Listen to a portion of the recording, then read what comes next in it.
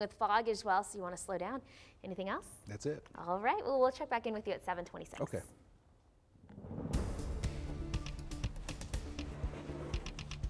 And I had the wonderful opportunity yesterday to talk to some kids, fourth graders to be exact, about weather. The entire fourth grade at Bryant Elementary was in the gym. We were talking weather safety. They had some tough questions, those kids, but we definitely had a lot of fun. I appreciate you guys having me out there.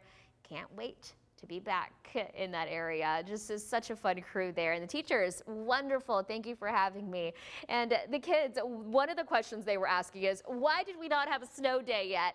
Today, not happening at all, kids. Temperatures into the upper 30s. It is just too warm for that to happen. Plus, we're drying out today, which I know a lot of people are happy about. Temperatures today in the upper 30s for the bus ride to school, close to the 60s by the time the bus gets you home. Something really cool also that happened yesterday in the weather world was the sleet.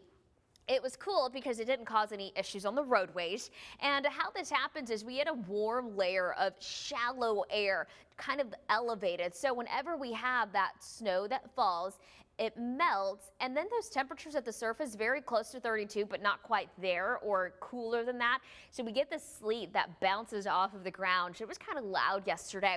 Not only that, but the thunder. Did anyone notice it was a lot louder than normal? That's because of this elevated warm layer.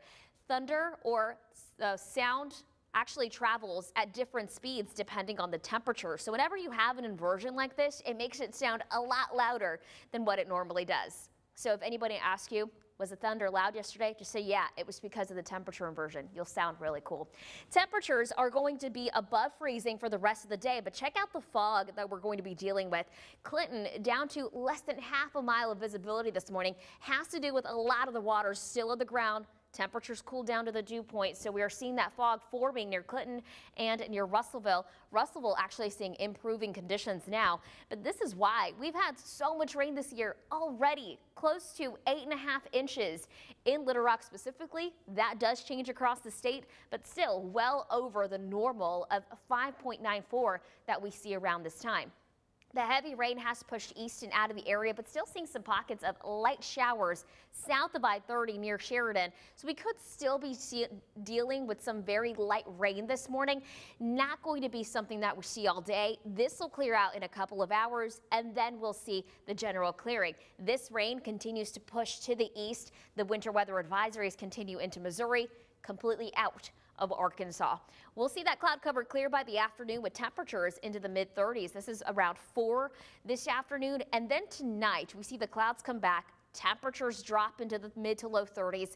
A few of us could be seeing below freezing temps by tomorrow morning, but it does warm to above freezing. By the time this happens, rain returns late in the afternoon and into the evening for central and eastern Arkansas. At times it will be heavy, and that rain, once it gets here, it stays through Thursday night, through the day Friday and Saturday. Now Saturday is a new system that comes in.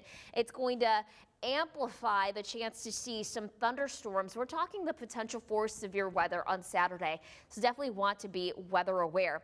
And as far as the rain goes, we could see an additional 2 to 3 inches of rain between now and Saturday across central Arkansas. The more north and west you are, the less amounts you see. The more east you are, the higher rain totals you'll see. And I'll post that one on social media so you can take a closer look at. 57 for the high today, 49 degrees.